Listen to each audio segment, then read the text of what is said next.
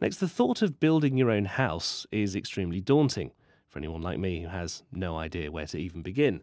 But imagine if you could print out your dream home with a 3D printer. Well, that's exactly what Ahmed Mahil is doing in a suburb of Melbourne in Australia. Now, he's the CEO of Luyten Construction, who are building the house. And he says his 3D printed home not only will cost him a lot less than a traditional build, it will be ready to move into in just 5 weeks.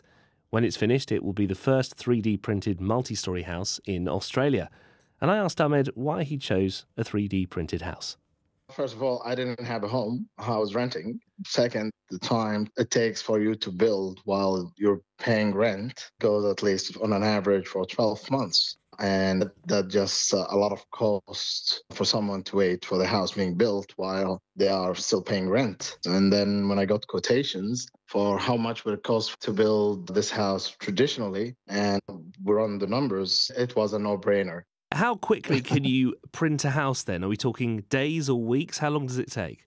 We built the largest tower crane, and that is a robot, and that got us to be able to build the whole walls of the house, internal, external, rather than what it would take in the best case scenario 8 months. It took us about 4 weeks, actually. Oh, so it's significantly faster. And what are the differences in terms of traditional build house and the printed house? Because I'm guessing you're not printing out bricks, but you're printing kind of full walls in one go. Is that how it works?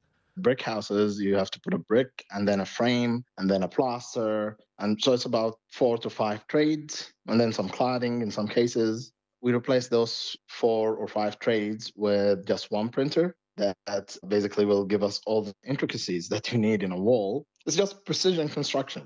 Can you use the printer multiple times, or does each house design have to have its own printer? You can change the design actually while you're printing. That's the beauty of this. And that's what makes this different from, for example, prefab solutions. This is free form. Prefab solutions, for example, you'll need to have a whole setup, a whole factory, a lot of overheads. Here is just one device. We think of it like the paper printer. You can write one essay. Oh, you don't like it, change it, you print another. It's about the code. We have walls that have air pockets that increase the thermal efficiency. And also we have put some of these shapes that can diffract noise so that it's not so echoey as most concrete houses is.